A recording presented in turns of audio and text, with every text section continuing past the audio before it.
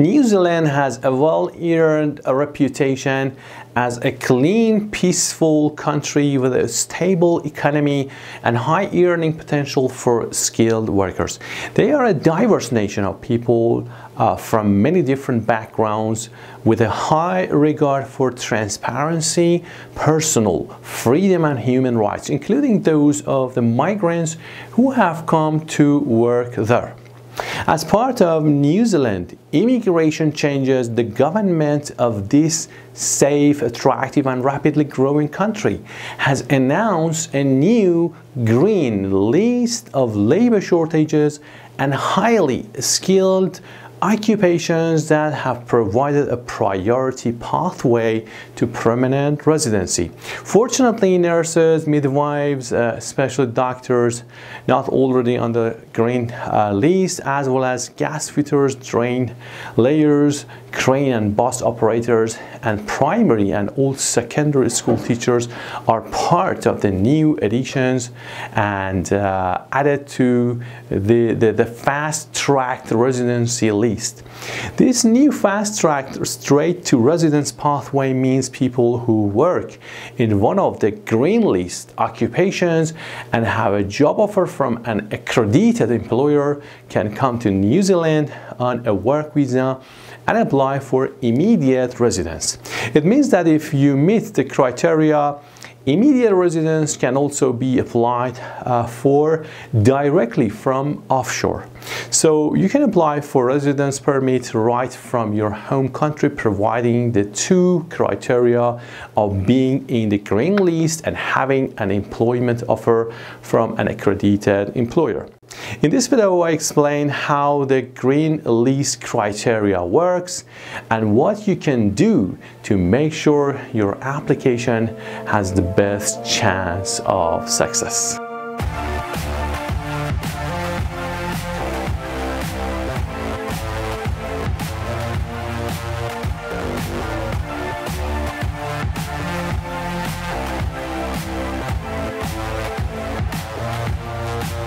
Welcome back everybody, thank you for watching this video. If this is your first time visiting our channel, my name is Ahmad Reza and here at Persia Global, we help those who are in search of better opportunities to work, live or study abroad. Want to live and gain residency in New Zealand? Then watch this video until the end. If you have a certain skill set, you may qualify for the green list work visa. In this video, I explain the application details and process and what to expect if you find yourself eligible for this visa. If this is your first time being here, subscribe to our channel, and for getting informed of new uploads, hit the notification bell. So first of all, let's see what is the New Zealand Immigration Green List. The Green List is a list of occupations that qualify for either a fast track to residence or have access to work to residence pathway. A range of jobs are on the list, including health workers, vets, engineers, and ICT specialists, and some new occupations have been added recently. We also expect more occupations to be added later, so please stay tuned to our channel to get notified of new updates on New Zealand different visas. Use the green list search to see if your role is Tier 1 visa, which means a straight to residence visa, or Tier 2, which is a work to residence visa. Check what qualifications, registration or experience you need for a straight to residence or work to residence visa application. Some of these occupations will need to be paid a minimum salary, which will be tied to the median or average wage, with a higher pay for some occupations or roles.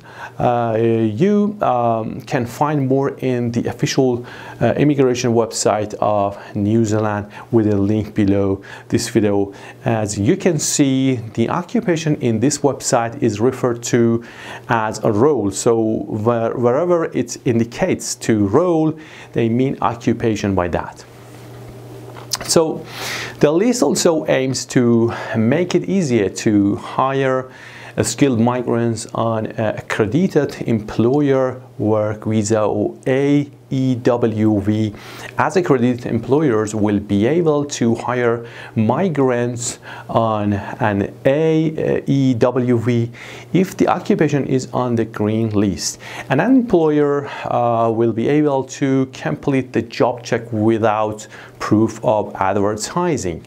Employers also do not need to advertise for the job check if the occupation is paid at least twice the median or average wage. There are around 100 hard-to-fill roles included on the green list, including roles in construction, engineering, trades, health, and tech. Note, some occupations will need to work in New Zealand for 2 years. That if you have the required and qualified experience in these occupations, you first need to apply for Tier 2 visa before applying for residence via the work to residence pathway. On the 12th of December, the government also announced an additional 12 roles to this list that you can check them via a link in our description section. So let's check out what is the New Zealand immigration green list criteria. To qualify for a work visa under the green list, an overseas applicant will have to have a job offer that matches the occupation description or requirements and be able to prove that their overseas qualification meets the comparable New Zealand qualification standard for their occupation. Fortunately, by comparing this qualification with the same in Australia, you will find this qualification or assessment process much easier. In some jobs, you only get eligible by a job offer from an accredited employer. However, for some more sensitive jobs like medical occupations, you need to get a letter of eligibility for one of the standard forms of registration issued by, for example, the Medical Council of New Zealand. So before applying, check the last section in the occupation green list to see the qualifications process required.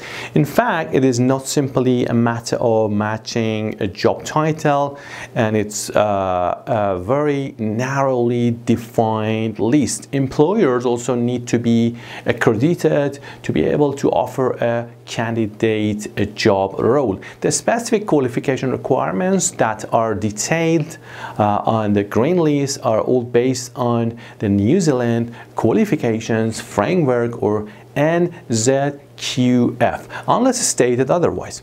Therefore, you can also get more information by checking New Zealand Qualification Authority on their website at www.nzqa.govt.nz.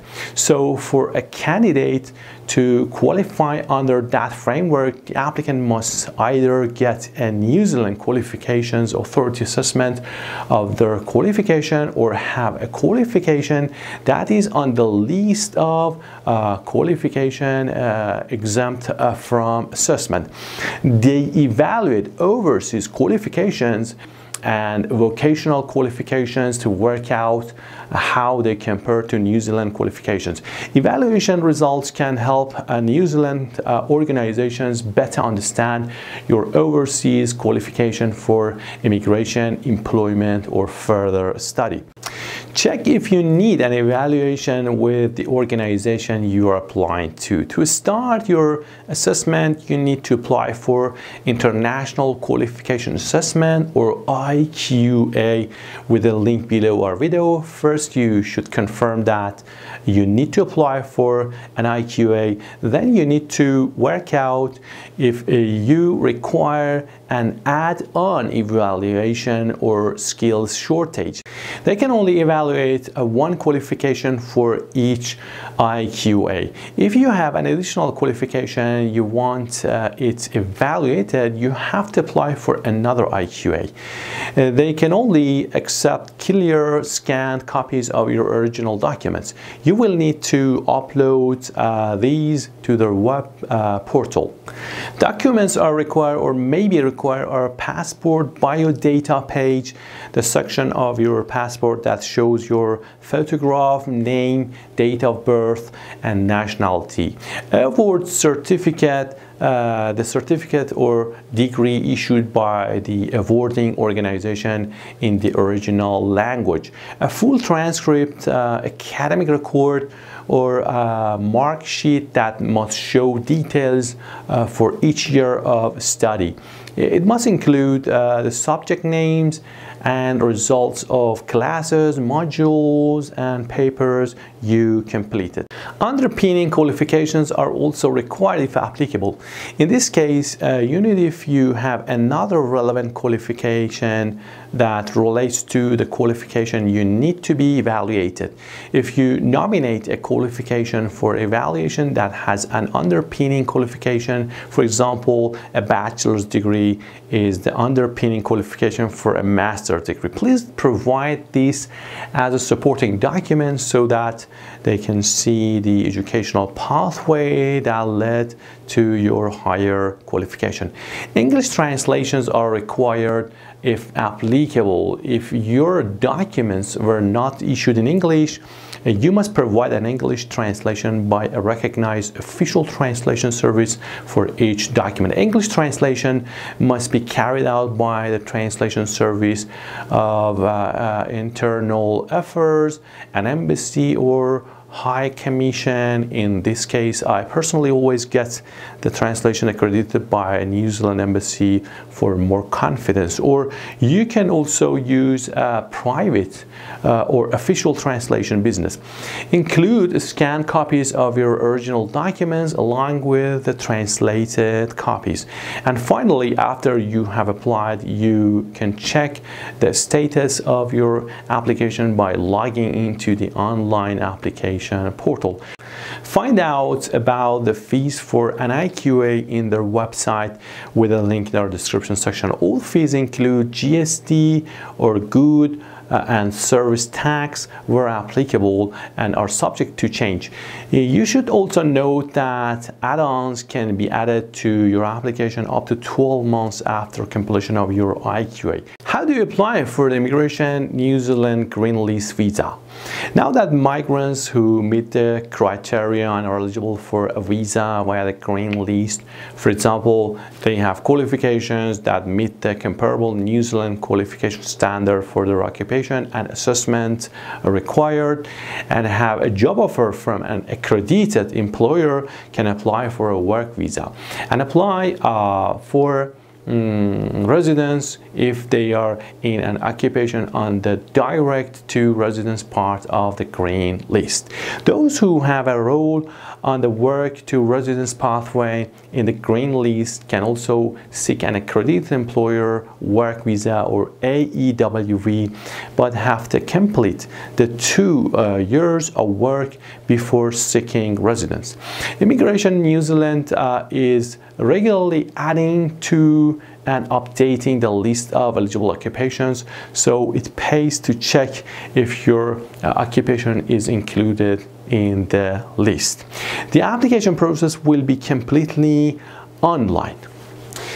Let's find what does the Immigration New Zealand Green List visa application cost. The application fee and immigration levy will be between 4,020 New Zealand dollars and 4,890 New Zealand dollars, depending on whether you are applying from within New Zealand or another part of the world. These fees include goods and services tax or GST and exclude the International Visitor Conservation and Tourism Levy or IVL. How do you find an accredited employer? Accredited employers are the only employers that can hire migrant workers from overseas. They are the only ones that can offer jobs to migrant workers. There is not an up-to-date list for all accredited employers in New Zealand. There is also no requirement to register on a public list. You can apply for a job and ask them whether they are an accredited employer or not. You can also ask them for the job check for the role advertised or not. In our experience, every employer who is serious about hiring an offshore candidate should be familiar and engaged with this process. So those who find you qualified, they will show more motivation to contact you back. You can also use from many job placement companies online to speed up and get your desired employer and then a job offer from them. Check also a list of New Zealand job vacancy and recruitment agency websites in the official website of New Zealand Job Hunting and Recruitment and use their useful tools over there. If you're short of time, many of these private companies have compiled a list of the most in-demand roles, but keep in mind they do have more to help you, and you can register with them and send them your CV to find the best matching employer for you. How long will it take to get an immigration New Zealand green list visa approved? The government says application will be processed within 30 days once an employer is accredited. If you are an employer watching this video and not yet accredited, I recommend you starting that process now. As from July 2022, you need to be accredited to be able to hire new migrant workers or to apply for new work visa for any existing migrant employees. What about the partners of New Zealand green list visa holders? The partners of migrants in green list occupation will also have open work rights. If you don't meet the green list criteria from April 2023, a partner will only be granted a visitor visa. This means your partner cannot work while on a visitor visa. They can look for work and attend job interviews. However, their visitor's visa status often impacts the likelihood of being employed. If your partner can find a job with an accredited employer, then they will get a work visa tied to that employer. However, this is a temporary visa type. Speak to the team at recruitment companies to find out more about finding a job and being matched to an accredited employer. What if you are not eligible for a green list visa? The green list visa is exclusive. In other words, if you are not on the green list, you don't get on the straight to residence pathway or the work to residence pathway. It is also quite a narrowly defined list and requires a visa applicant's qualifications to be equivalent to the New Zealand qualifications on the list, not just to match the job title. If you're not eligible under the green list, you can still apply to work in New Zealand by applying for the accredited employer work visa or AEWV and obtain residence via the skilled migrant category, which is currently under review. What can go wrong with a New Zealand green list application? For migrants, because the green list is so narrowly defined, one of the things that could go wrong for an applicant is that your applications do not meet the comparable New Zealand qualifications standard for your occupation or the requirements of the job description, and you won't be eligible that initially in the qualification assessment part of the video I explained the assessment process in details. For an employer, something that could go wrong is the job description not being closely enough aligned to meet the description of the role that Immigration New Zealand will use, and thus the applicant not meeting their requirements and not being able to be hired via the green list. To avoid either of these problems, refer to the description section of our video, to visit the official websites to check your eligibility, and also see our video again with poses on important parts that could help assess your qualification against New Zealand standards in general. Also check with your job description and job offer to make sure all the requirements are met for you to qualify for the green list. English language test results they accept. You can take a test to show them that you can use and understand English. Find out which test they accept and the results you need for the visa you're applying for via the link in our description section. You, as the principal applicant, your partner, and dependent children aged 16 and over must all speak and understand English. Most of the time they ask you to show this in your application with English language test results. But check this page as they also accept other forms of proof beside test results. IELTS general or academic module are accepted with minimum score. You need overall score of 6.5 or more, or equivalent scores in other acceptable English tests. You can also buy English language lessons for your partner and dependent children aged 16 and over in your application if they do not have yet taken or prepare to take an English exam like IELTS. You choose the option when you apply and pay for the lessons once your visa is granted. This lets your partner and dependent children improve their English after they come to New Zealand.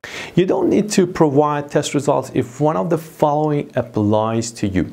You are a citizen of Canada, Ireland, United Kingdom, or the United States, and you have spent at least 5 years working or studying in those countries, or in Australia or New Zealand. You have a qualification similar to a New Zealand level 7 bachelor's degree gained in Australia, Canada, Ireland, New Zealand, the United Kingdom, or the United States, and you studied for at least 2 years in any of those countries to get that qualification. You have a qualification gained in Australia, Canada, Ireland, New Zealand, the UK, or the US, which is comparable to postgraduate New Zealand qualification. You must have studied for at least 1 year in any of those countries to get that qualification. So that's all for today. I hope this video could help you on your immigration or relocation journey. As always, pin all your hopes always on God. You will never be pinned down by man. Until next video, over and out.